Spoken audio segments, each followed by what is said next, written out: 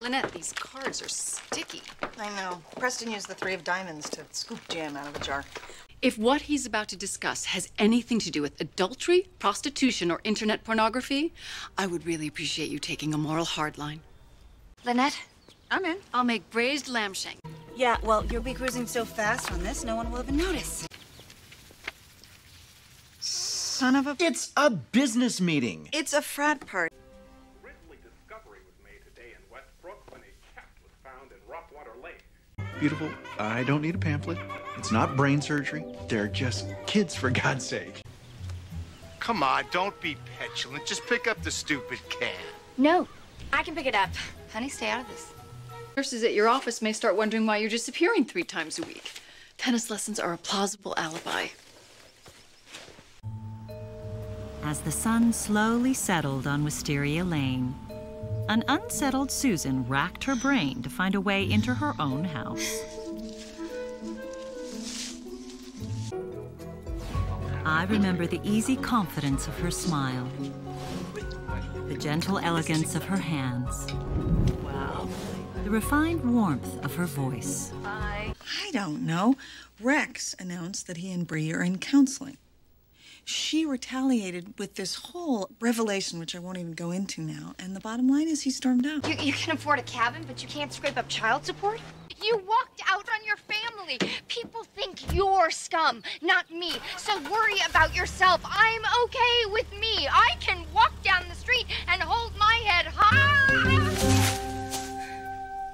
Lying naked in her shrubs, it occurred to Susan this could be the most humiliating moment of her life.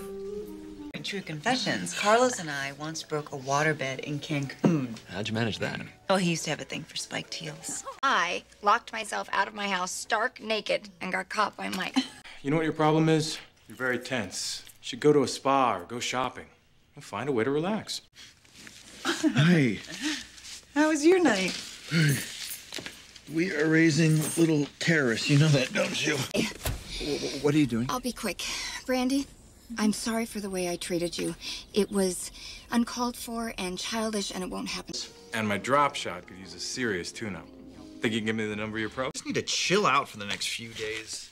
Oh, Tom.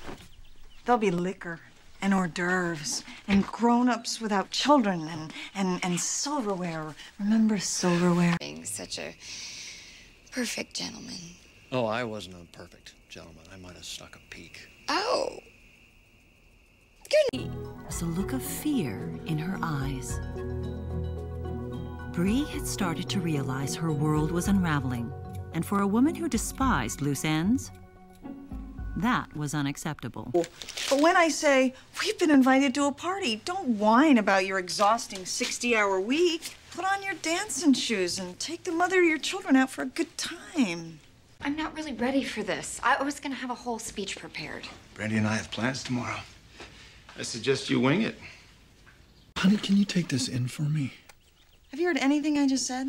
Yeah, I'm sorry. I'm wiped out. 3 cities in 6 days. My head is just pounding. I'm not ready for a dinner party. Rex gone for good? I don't know. God, I hope not. I mean, they've always been wound a little tight, but I've never seen them like that. Then again, who am I to judge? What she didn't know was John had left behind a souvenir. I'm sorry, he's just always giving me the creeps. Haven't you guys noticed? He has this dark thing going on. There's something about him that just feels Malignant? Yeah. God only knows what she's had to deal with in her life. Abject poverty, drugs, domestic violence, maybe even molestation. By the way, if I didn't make it clear yesterday, I absolutely did not do that thing you accused me of. But what kind? An acquaintance? A stranger? Or how about a neighbor that lives a few feet away? But unfortunately for Lynette, this new label frequently fell short of what was advertised. Did you and Mike come together? I saw him over in the fresh produce aisle. It's my own fault for not hiding the cup. Obviously, if you're capable of arson, I should have known you'd be capable of breaking and entering. Scene of a hate crime today when Jonathan Lisco, local gay activist and part-time female impersonator, was brutally attacked in his home. Lisco speculated the attack was in response to his efforts to secure same-sex partner insurance coverage from his employer, Cliffside Cable. Police are circulating this sketch of the assailant. I hesitate bringing this up, since you got so ugly about it last time. They don't have attention deficit disorder, and I'm not going to drug my boys just to make your job easier. Whatever. You lied, so stop pretending like you have some sort of moral. It's not gonna work, okay? I'm not budging. It looked to be an interesting afternoon on Wisteria Lane. A mysterious cassette tape had been discovered by my friend Bree. What is that scent? Is that sage and citrus? It's amazing. It's Mrs. Hoover, Susan. Are you there? I can see your lights are on. I hope you're not screening. That's so tacky. Oh, Susan. Being coy is a strategy best employed by virgins at their first dance. For women of our age, it's just a no.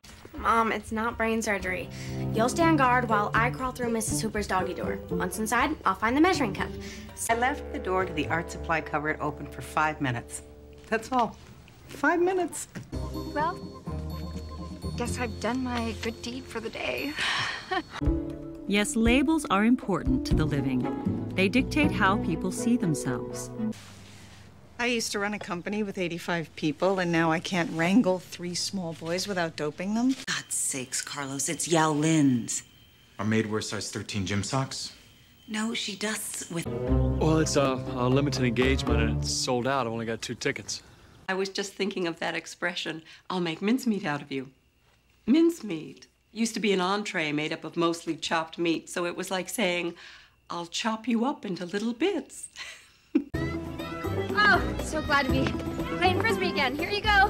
Coming at ya. What are you doing? I'm staying for the show. I'm dying to see what all the fuss is about. Imagine what you would lose if Carlos finds out you're trimming more than the hedges. I don't like lying. Yeah? Well, I don't like your ironing, so there. What's that? A piece of Mike's junk mail we got by mistake. I held on to it in case of an emergency. I love this mug. If I medicate them, are they still gonna make me a mug like this? You know it's leaking. Yeah, I know. Susan likes Mike? Where the hell have you been, Martha?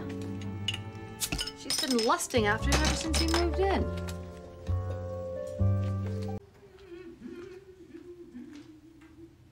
Listen to her. She always overcompensates when she's worried. If the school and the pediatrician both think the twins could stand to be medicated, then what's the problem? That's someone's little girl. And that someone probably had a lot of dreams for her. Dreams that did not include a thong and a pole. See? Socks instead of rags. I've got you these. So from now on, we can't let Carlos see you around the house wearing anything resembling a gym sock.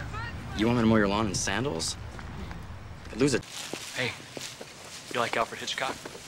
But they're doing a retrospective down at the Rialto.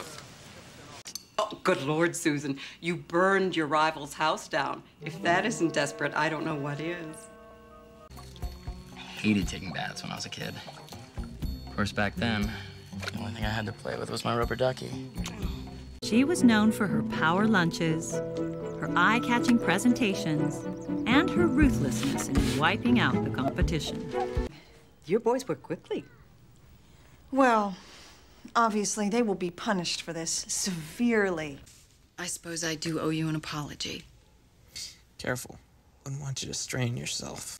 If you think I'm going to apologize for taking you out of a strip club, you're wrong. I consider it one of my finest moments. When they're not making me want to tear my hair out, they're actually really sweet. I know he moved out. Well, it's just temporary and... When I was alive, I maintained many different identities. Lover, wife, and ultimately victim. The school regulations are pretty strict about me wrestling with the boys. But if you want to give it a shot, be my guest. I adore the holidays. I never get depressed if there's a beautifully decorated tree to look at. No one would authorize lab time or a computer search for a case like this. It's just not a priority. 2 DUIs, 1 check kiting, and an open bench warrant. How tragic. By which I mean yay. News that an intruder had breached the security of Wisteria Lane spread like wildfire. The next day, as residents began to patrol Wisteria Lane in the hopes of foiling potential burglars, Gabrielle was about to experience a home invasion of her own. I don't know where that blouse came from. Security? All right, keep your stupid blouse. I'm gonna have to find my daughter-in-law. Don't touch me. Don't you dare touch me. Ma'am? Well, no one noticed when my mother went across the street to give the neighbors a gift. And the next thing we heard were brakes screeching. That's how it is with me. A guy just smiles at me 3 times and I'm picking out wedding china. I'm a mess. But to be fair, that's part of your charm. Her misfortunes ranged from the commonplace to the unusual to the truly bizarre. Well, time flies when you're on a stakeout in Cracktown. She's watching her Mexican soap opera. The rebel's virgin daughter is about to be seduced by the escaped desperado. You think Mike is a Carl in disguise? I don't know. Your boys usually so docile? They're always a little shy at first. I know who you are. You're a Carl in disguise. I'm done with you. All of you. Oh, come on, drama queen. What are you doing? Where are you going? It's not safe. I'd rather take my chances on the street, thank you very much. Why do I always pick the psycho? I've given her everything she ever wanted, but it doesn't seem to make a difference. I feel her drifting further and further away. I'm gonna make roast turkey and candied yams and eggnog. Have you ever had real old-fashioned eggnog? No, I don't think so. Oh, you are gonna love it. It has quite a kick. But how are we going to scrape together 15 grand for this endowment? How? Well, we have several yachting enthusiasts here at Barcliff Academy. I'd be happy to introduce them to you. Oh, that Wonderful. sounds great. If we decide to enroll your children. Okay, I'm going to the lingerie store.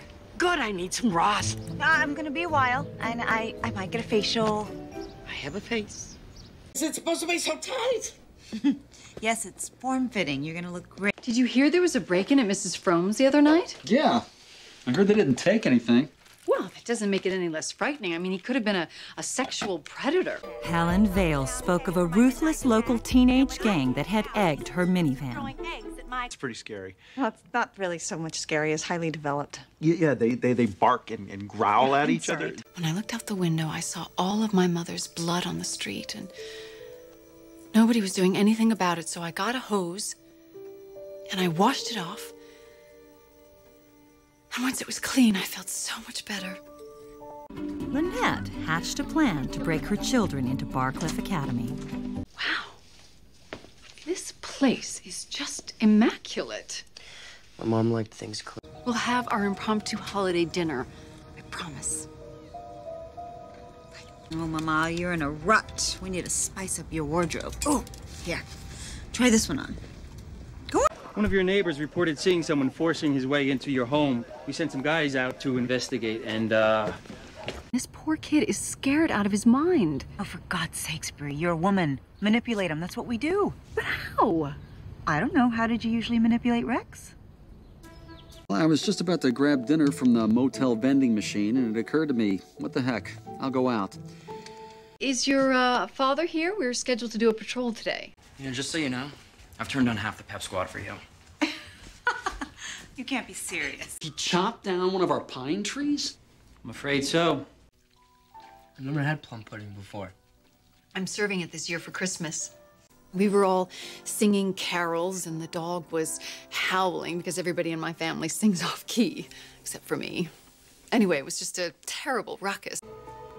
Well, if you pray hard enough, God gives you the tools to your salvation. Hey! Screwdriver girl. Well, that doesn't make it any less frightening. I mean, he could have been a sexual predator. Oh, and he ended up at Mrs. Frome's? As she waved goodbye, she worried that Susan's streak of bad luck would continue. For that matter, so did her cat. But Mrs. Van de Kamp mentioned that they were identical twins. Yes, completely identical. You can't tell them apart. They're like bookends. We do strive for diversity here at Barcliff.